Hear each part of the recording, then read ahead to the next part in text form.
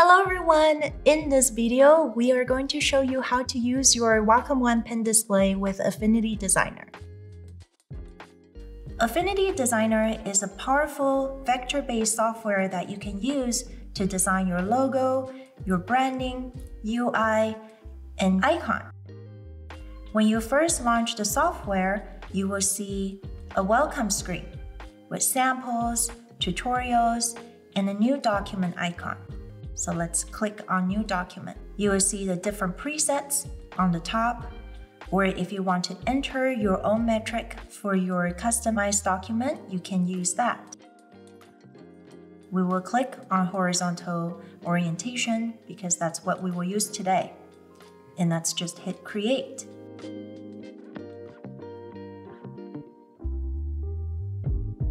Affinity Designer follows the traditional design software layout of toolbar on the left, context menu alone on the top, utilities and adjustment on the right.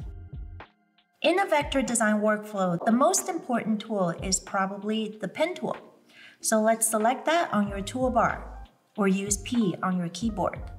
Rather than the freehand drawing tool, the pen tool is used to create straight line, Bezier curves, and shapes with lossless quality. Tap your pen anywhere on your canvas to lay down a note, and then tap it anywhere else to create a straight line. If you tap and drag, you can create a Bezier curve. If you tap again, it's going to use the same curve with the last one you lay down. With a combination of tapping and dragging,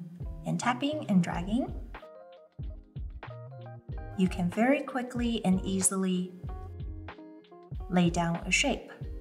If you want to fill color inside the shape, you can go to the swatch that is next to the fill tool. Go to the color tab and simply select any color that you will want. A blue cloud would make sense, I think. And if you want to change the color of the stroke, you can use the swatch that is next to the stroke.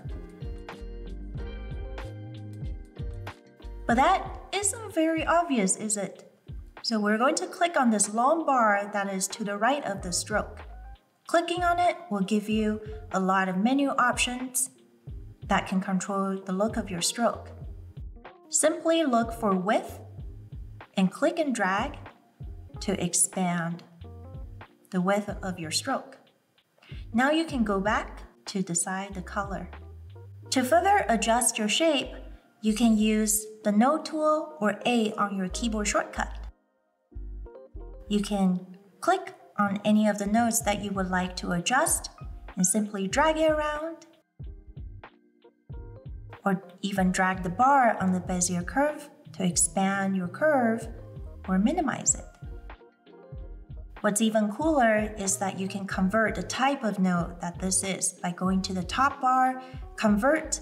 Let's say we want a sharper angle on your cloud for some reason. You can just click on that, and then you can change it back to convert to smooth if you don't like the look of that, and just drag the Bezier curve again to make it round.